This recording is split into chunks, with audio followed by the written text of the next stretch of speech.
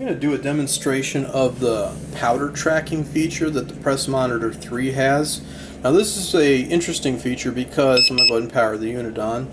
It does not have a sensor for the powder in the powder measure, but it will keep track of it for you.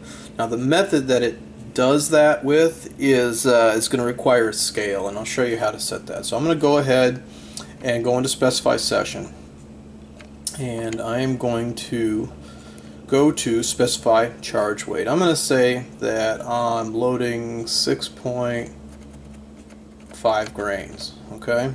Now, once you specify a charge weight, it enables the powder tracking feature. So it's going to now ask me, do I want to add powder to the measure? And I'm going to say yes, yes I do. So it's going to ask me what my scale unit is.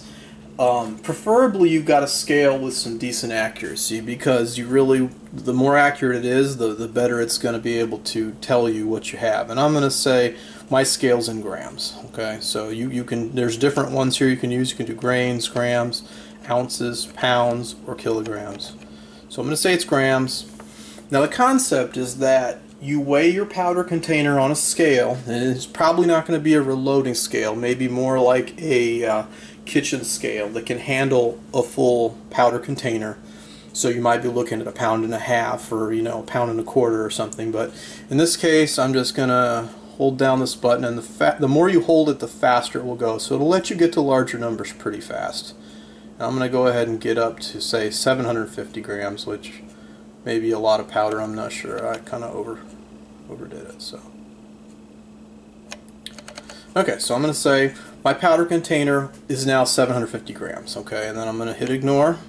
Now, powder container after weight. At this point, I would take the container, I would dump as much powder in the measure as I want, and then I'm going to weigh the container again after I've dumped powder in the measure, and it will actually calculate the difference, which is the weight of the powder. So I'm going to say, okay, this still weighs 200 grams. And you're not going to have numbers as even as this when you do it with a real scale, but okay. So it's going to say, are the values correct? And if I say yes, it's now added 87.7 grains of powder to the measure. Now also notice what it did with the rounds. It's looking at my 6.5 grains per round, and it's calculating how many rounds I can load before I run out of powder.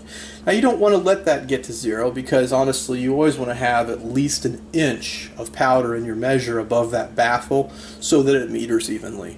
So I'm going to go ahead and press ignore to skip by this, and it's saying you want to exit Specify Session. I'm going to say yes. And notice that the middle two statistics are now PMRD, which is powder measure rounds, and then PMGR, which is the powder measure grains. Now I'm going to start simulating some loading.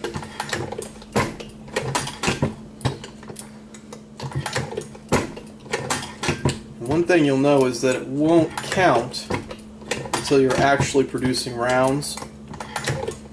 So when this goes from 0 to 1, you'll see that the actual PMGR number is now going down by the 6.5 grains each time. You see that the PMRD is also going down. Now this works real conveniently with a powder measure reminder that you can set inside the setup that says if my PMGR, my powder measure grains, falls below 1500 grains, start reminding me, and it will give you a little beep on the screen to let you know that that's occurred. The other thing you can do, I'll show you what happens if you go back into Specify Session. Let's say you're done with this.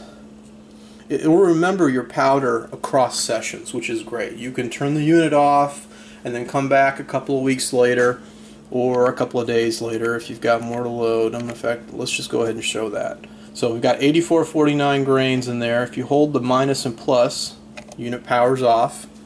So we're going to come back. It's been a couple days. We're ready to load again. And we're going to do the same thing. I'm going to skip by these faster. And I'm going to specify session. And this time I'm going to load 5 grains of powder. Okay.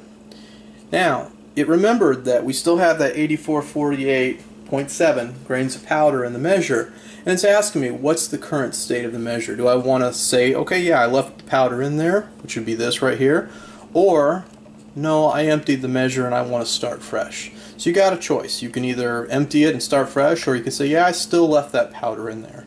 And if you empty it, you can still go through that same process of weighing your container, dumping new powder, weighing it again, and it'll add that much. In fact, if I want to do that right now, if I keep what I have, I can still add powder to it if it was getting short and needed a little more. So that's how the powder tracking feature works.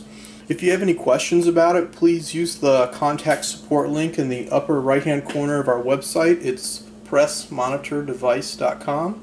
Have a great day. Thanks.